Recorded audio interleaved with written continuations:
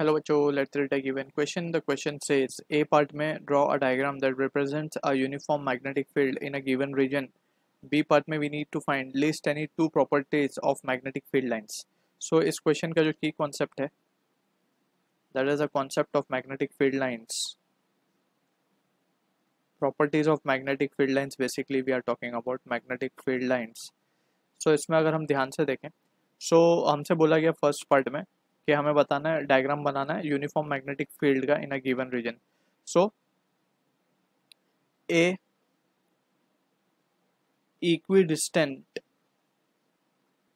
Parallel straight line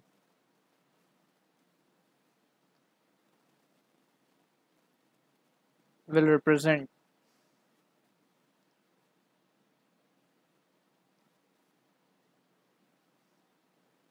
represent uniform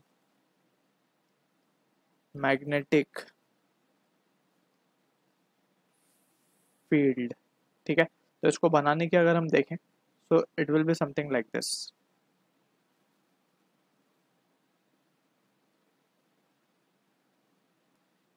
ये uniform magnetic field है हमारी, यूनिफॉर्म मैग्नेटिक फील्ड. तो नॉन यूनिफॉर्म किस तरीके से दिखेगी उसको भी हम थोड़ा सा समझ सकते हैं. कुछ इस तरीके से हो सकती है non uniform.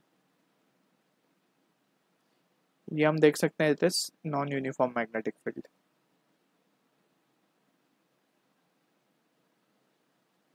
So this is the answer to the first part of the question.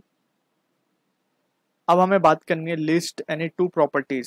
So properties number 1 magnetic field line की, it originates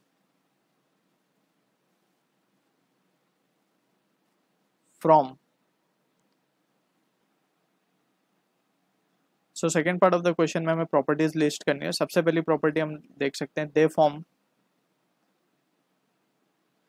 form closed loops.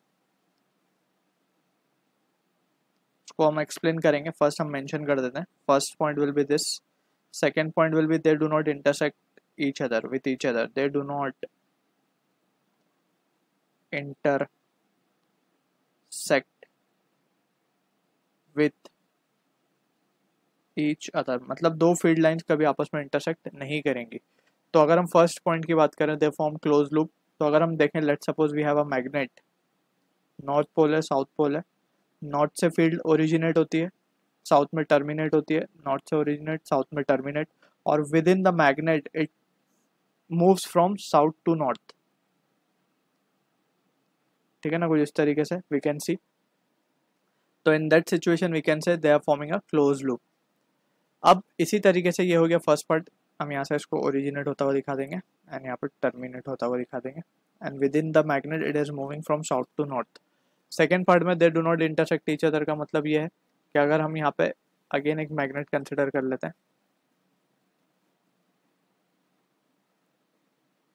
North south, तो जो फील्ड लाइंस इस तरीके से निकलेंगी हम देख सकते हैं clearly, they are not intersecting each other.